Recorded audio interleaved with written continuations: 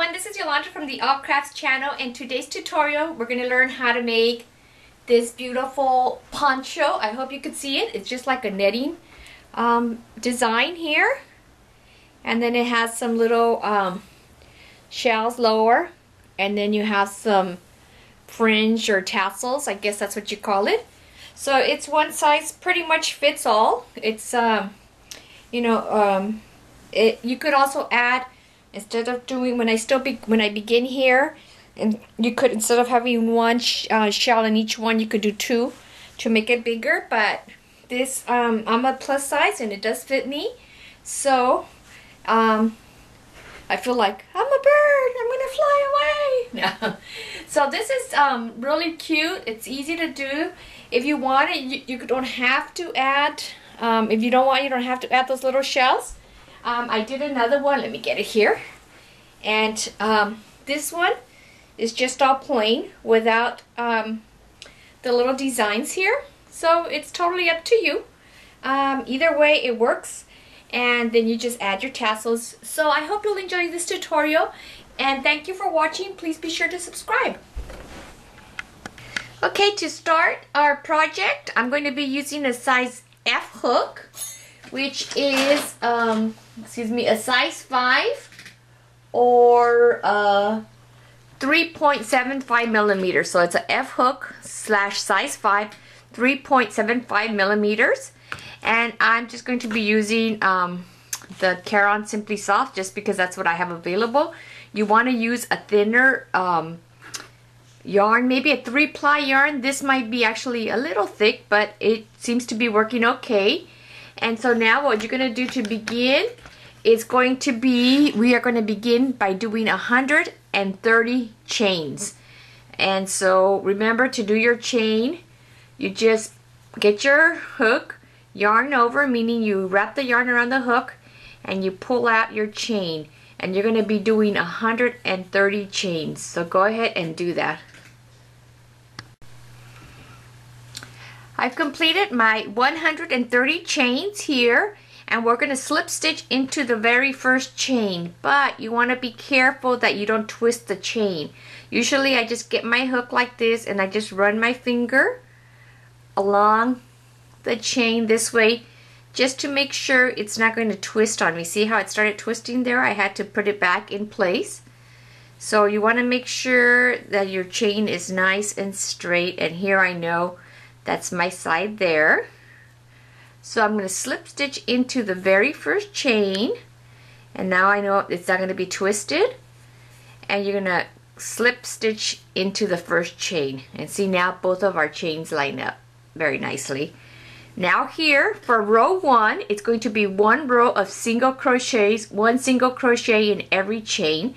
So to go up, I'm simply going to chain 1, and now I'm just, without wrapping my hook around, I'm just going to go into my very first chain, and the next chain, excuse me, and just start doing 1 single crochet into every chain. Oops, did I grab that right? Uh-oh, missed one of the strands. So just go ahead and do that, 1 single crochet in every chain all the way around. And then when you come to the end here, we're going to slip stitch into our first space, and then we'll go up to row 2. So 1 in every space.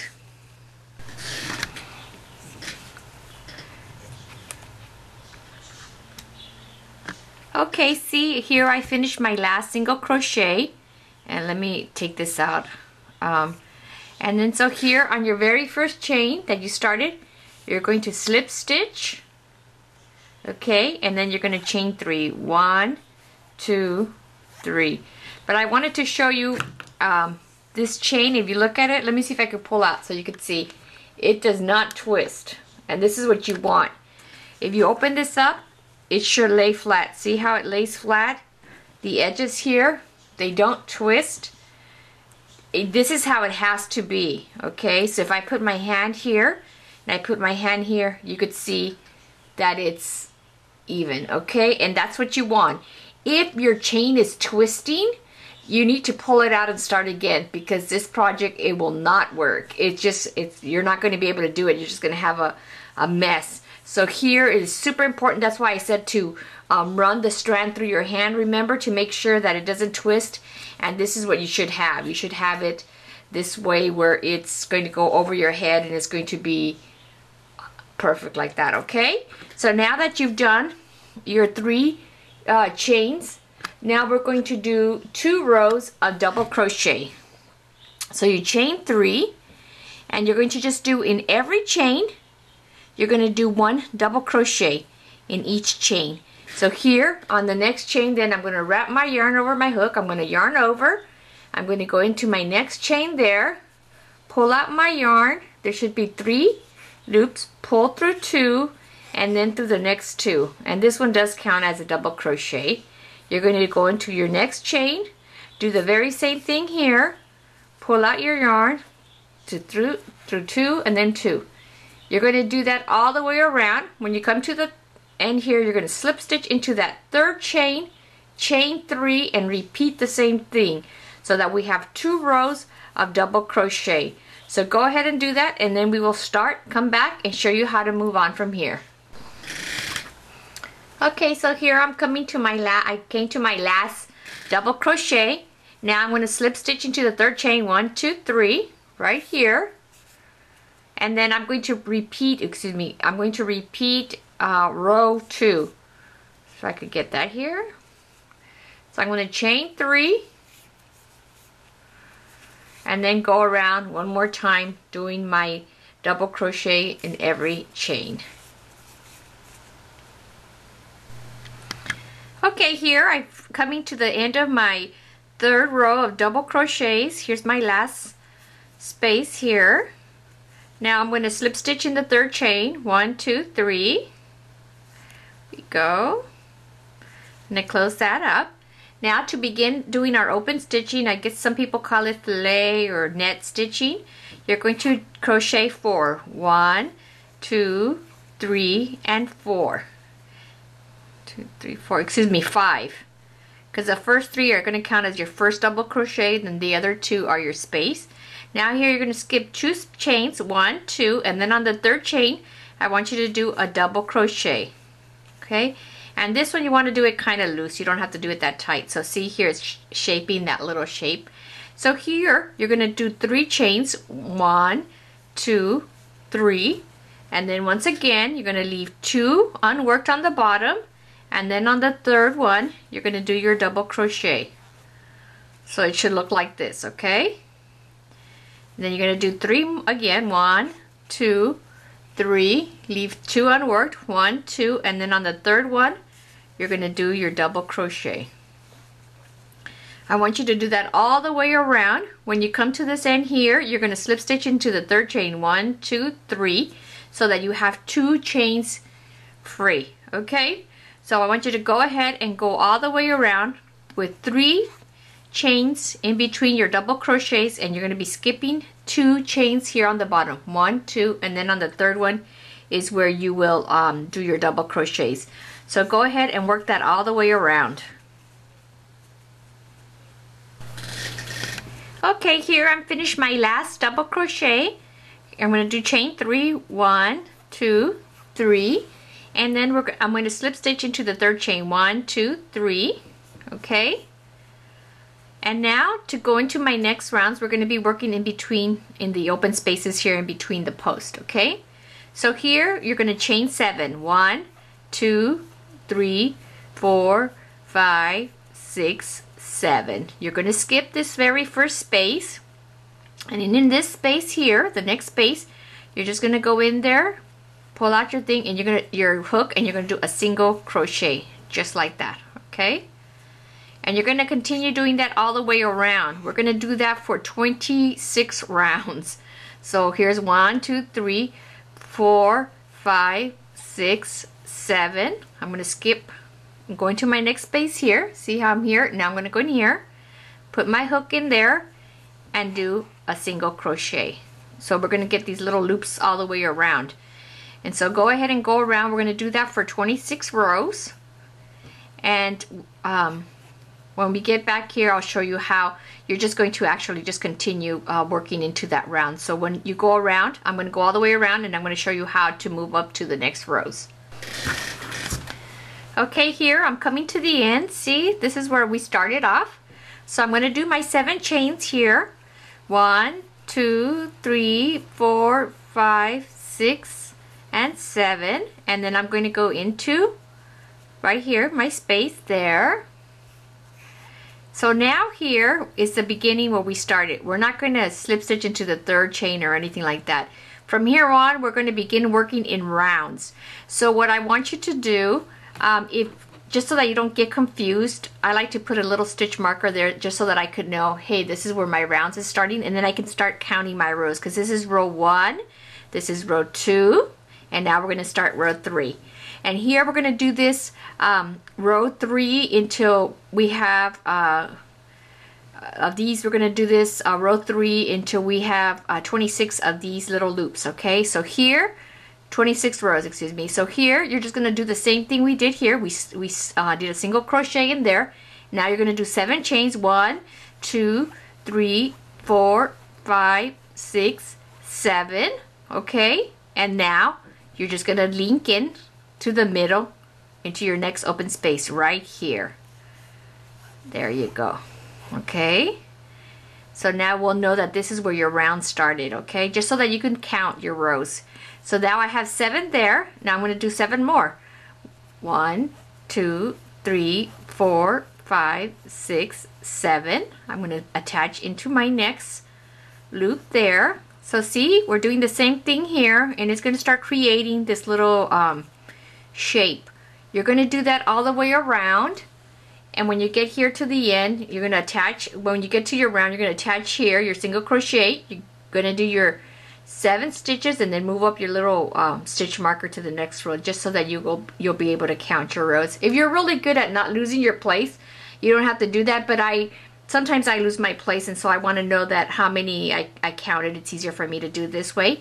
So go ahead and go around the same way, doing your 7 chains. 1, 2, 3, 4, 5, 6, 7 into your next loop here. There, your single crochet. You're going to repeat that until you have 26 of these rows. I'm sorry if I'm giving you too much information. I want to make sure you know what we're doing here. So when we get to the end of the 26 rows, I will come back and show you how we do the little design on there. If you don't want to do the design, just continue on doing your little these little loops until you have 32 rows. Okay, here I finished doing my the 25th row, and it might seem like it's kind of short, but what you're gonna do it when it's all done, when you finish doing all your rows, you're just gonna get it from the neck here. This is the neck portion, and then you're gonna shake it out like you're shaking out your sheets or a mat like that. I am not doing it really hard, but you would just do it kind of hard up against, like in the air or on a surface, and it will stretch out your whole work. It will, because right now it's like kind of shrunken. When you shake it out like that, it'll make it all long. And if you want, you can just continue the same stitch for your whole poncho like this. But what I'm going to be doing now is that we're going to be working on row 26. We're going to be making these little shell designs, okay? And you don't have to do that if you don't want to. This is optional, but it kind of gives it a nice little trim on the bottom. Oops, sorry, that's my phone. So here, I already did my last one. Here's my stitch marker. So let me get put my hook in there. So now you're going to do 1 shell followed by 2 of these open works, okay? So here, I slip stitched there on the top of my next space here, 7 spaces. So here and here, you're gonna do 7 double crochets. You're gonna go wrap your yarn around your hook. You're gonna yarn over, go in there and go 1 double crochet. Remember the double crochet, you have 3 loops, pull through 2, and then the next 2, so that's your second one. 3, 4, 5, 6, and 7. Okay, You're going to do 7 double crochets into that same space, and now you're going to come and then slip stitch in the next one here like we did here. So it's just going to make it like this little round space. Now you're going to do 7 chains here like you did before. 1, 2, 3, 4, 5, 6, 7, and then you go into your next 7 crochet space here just like you were doing before, and you're going to do this twice. So there's 1, so there's 1 space there. Remember, here's our shells and then our space. We're going to do 1 more. 1, 2, 3, 4, 5, 6, and 7, and then you're going to slip single crochet here in your next space. So now you have 2 loops. You got a shell and 2 loops. So now you're going to repeat this again. Your next space, you're going to have 7 double crochets to make that little shell. In your next space, you're going to have these 2 open spaces. So here, once I slip stitch in there, once I did a single crochet in there, I'm going to repeat the pattern again and just start doing 7 double crochets here, followed by 2 of those open chains designs. Okay, 3, 4, 5, 6, and 7. Once I do that there, I got my 7. I'm going to go into my next space here, and I'm going to do single crochet to tie it off there. So that's going to be the pattern all the way around your entire row. You're going to do 1 space with 7 double crochets, followed by 2 spaces with the 7 chains. Okay, and you're going to be single crocheting in those spaces. And once you single crochet here, then the next one would be 7 double crochets, 2 more of the open ones, and then the 7 double crochets. So go ahead and do that all the way around until you get to the beginning here. Okay, here I'm coming to the end. I've done my last 7 double crochets into this space, and then you'll see you'll have 2 there. And now you're going to do 2 more rows of just the open spaces, just the 7 chains, and then this double, then the single crochet. So here you're just going to start working in rounds again. 1, 2, 3, 4, 5, 6, 7. You're going to go to your next space here, do a single crochet there. That's where our round began. You're going to do 1 more time. 1, 2, 3, 4, 5, 6, 7. And then this time you're going to come to where your shell is, and you're going to do a single crochet into the 4th chain. 1, 2, 3, 4, just the middle chain here, and you're going to single crochet there. So see, you're going to do that all the way around. You're just going to do your open work here, single crochet in the middle. When you get to the one here with the shell, you're going to do it into the 4th chain, and then here you would just continue, with your 7 chains, and then you would, and then you would go into your next space here.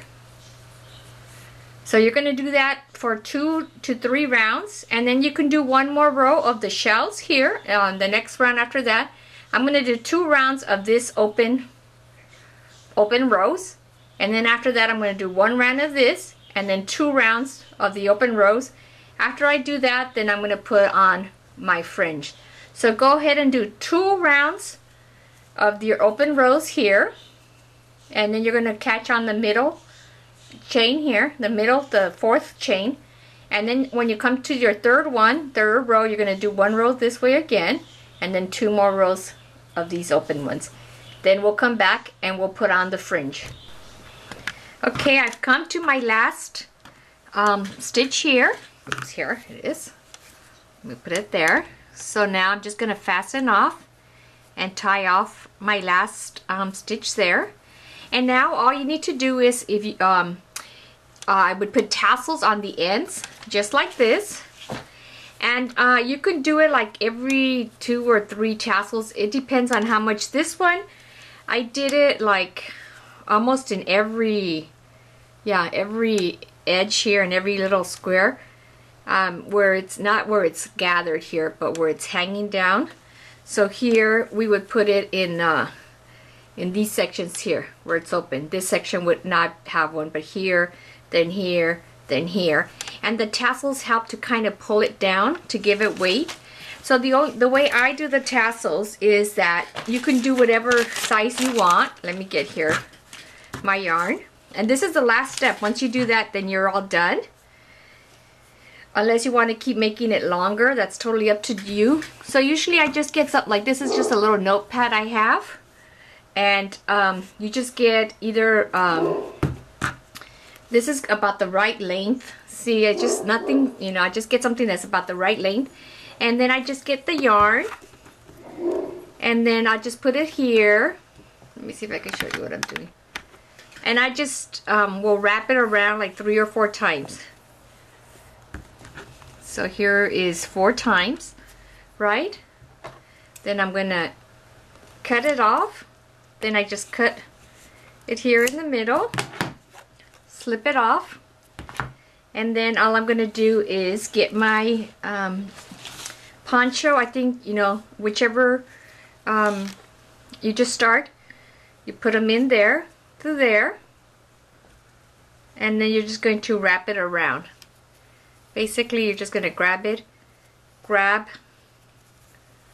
thing here. Oops, I lost a couple of them there. And pull it out like that, okay? And then I do all of them, and then when I finish, then I could trim them. Usually, if you want to, it's easier to use a fat crochet and pull them out. So that's all you're going to do. You're going to do them on each one, or if you don't want to do them in each one, do them in every other one, up to you. And that's all all you need to do, and you're all set. And I hope you have enjoyed this tutorial. Please be sure to subscribe and hit the like button. Thank you so much.